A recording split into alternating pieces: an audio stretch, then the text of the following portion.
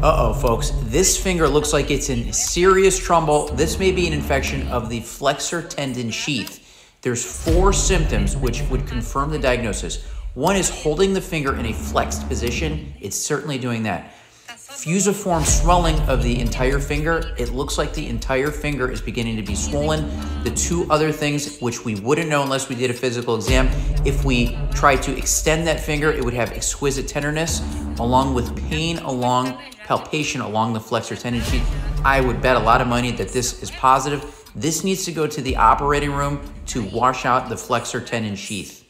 Get to the hospital.